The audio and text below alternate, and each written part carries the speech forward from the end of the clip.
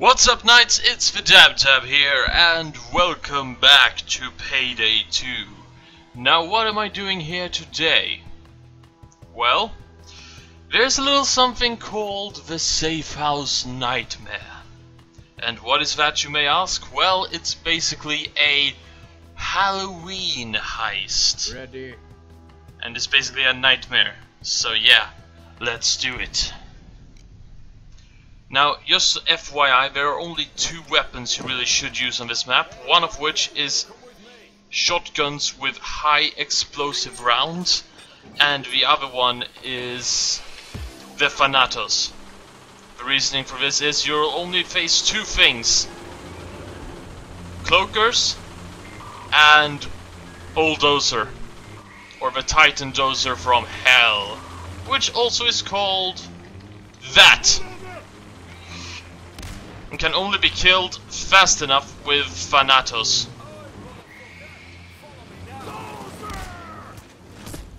Oh shit, I'm going down. He's dead. Good.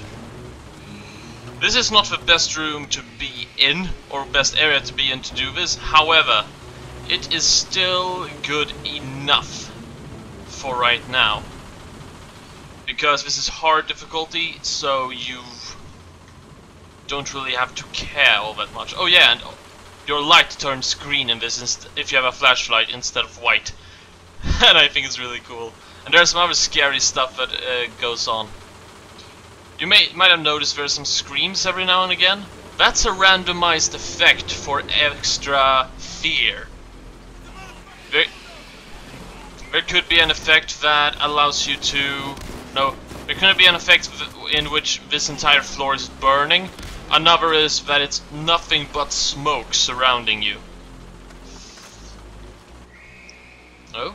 Another one is like people running, or the cooks from Rats are running around everywhere. And I hear Cloaker.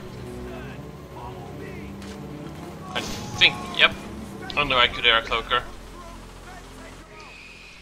Any dozers?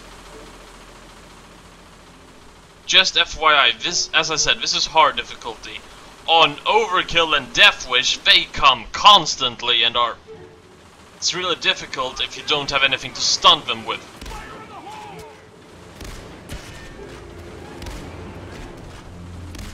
Dead. A dead dozer is a good dozer. Oh yeah, and if you haven't noticed, the bulldozers have no fucking head. So yeah, it's a little bit difficult to get a headshot on them. So the only way to actually do it is by shooting with the Thanatos through their armor. I'm going to restart this before any more dozers appear, because they deal a shit ton of damage. So yeah.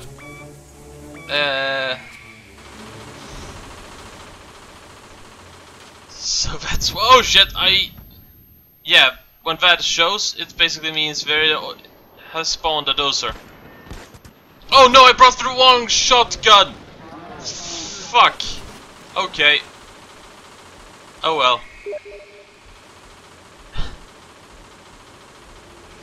So... that could have gone a little bit better, but yeah, let's just going to type something real quick.